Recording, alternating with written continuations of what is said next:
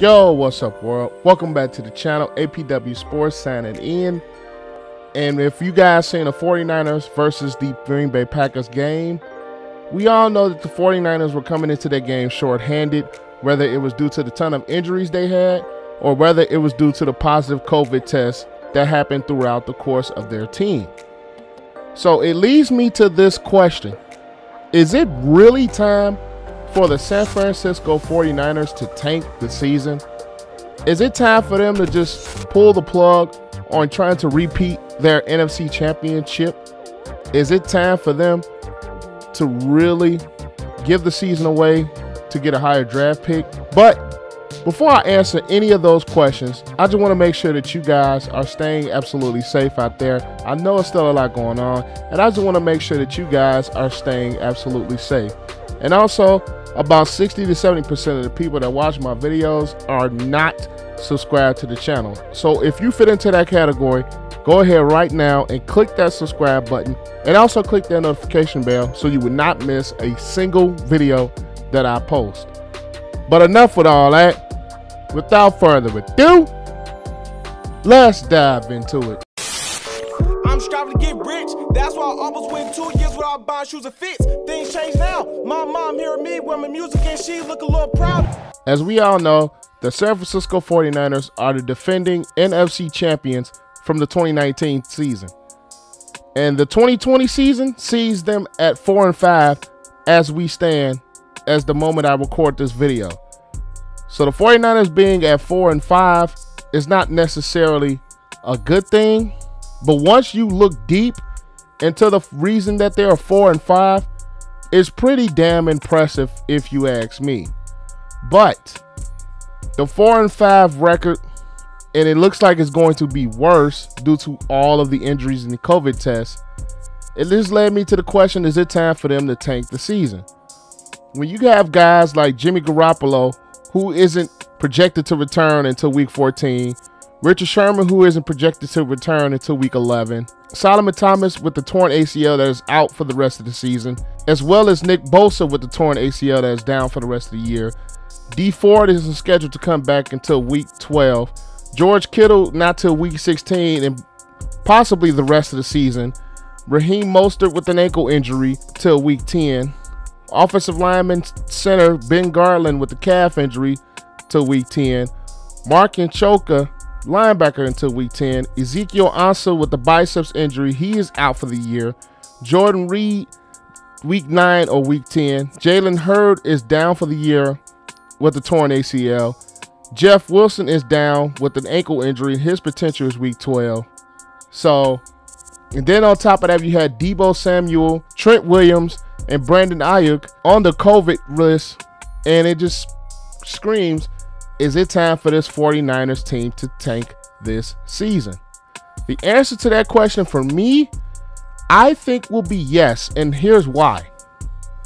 The San Francisco 49ers, with all of the injuries that they have, and not only those injuries, i.e. Bosa, Garoppolo, George Kittle, are all at key positions and key players that have a huge factor into the success of this football team. Now, if you guys watch the Packers versus 49er game Thursday night, you really see that this 49ers team plays hard, but you can honestly tell it is very lacking in talent due to all of the injuries and the positive COVID tests. Is it time for them to tank? Yes. Now, the Niners aren't, I don't think, tanking for a quarterback.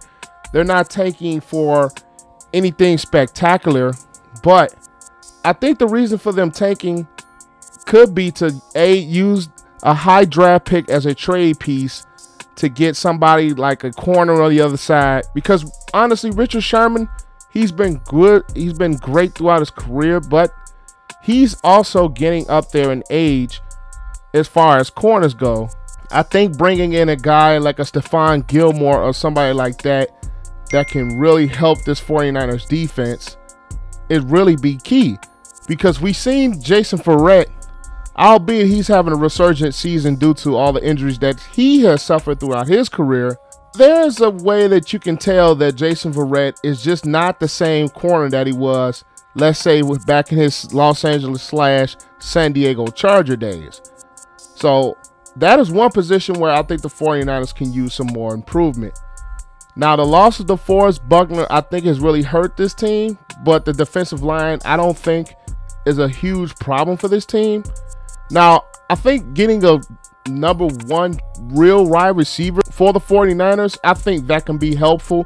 As much as I love to watch Deebo Samuel play, Brandon Ayuk is coming on, but I just really think that they can use a really deep threat, a guy that can go over the top, a big, tall receiver that can make plays in this offense. Because Kyle Shanahan, I think, is one of the better offensive minds that we have in this league. The running back position with Mostert and the running back position with Wilson, I think the running back position is fine. You have, of course, I think arguably the best tight end in football in George Kittle.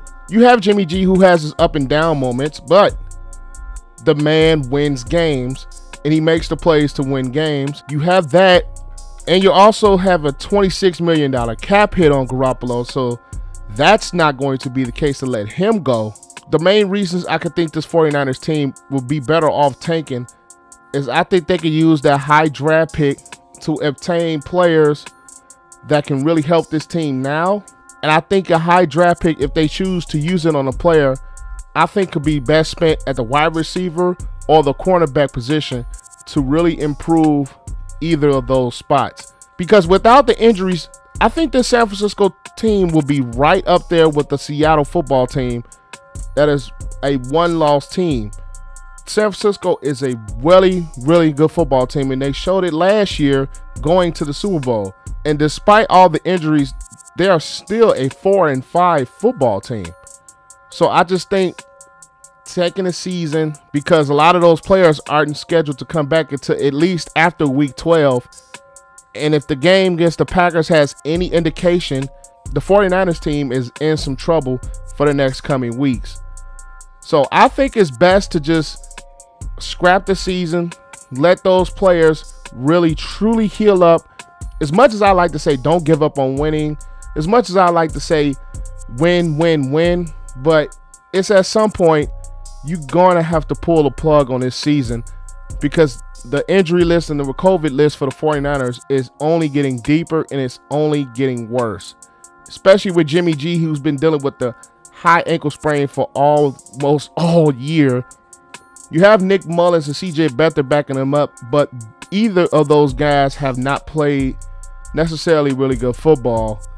You have an offensive line who's pretty much healthy outside of Garland, but the main point of the San Francisco 49ers team, the main weapons on each side of the ball outside of Warner, are really banged up for this football team. As hard as they play and as good as they are coached, I just think these injuries that they've suffered are just a little bit too much to overcome for the rest of the year going forward.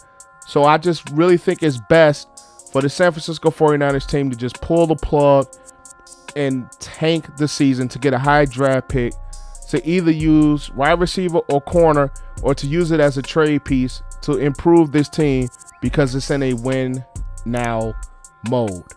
But that's all I have for you guys today. Be sure to like the video, comment your thoughts down below, share the video, and subscribe to the channel, as that helps the channel to grow. But that's all I have. APW Sports signing out. Make sure you guys stay safe, have a great and excellent day, and I will see you guys in the next video. Peace out. I wanna say thank you to my mom and my daddy for making love the night that you had me. Wanna thank my friends, my sister and my brother.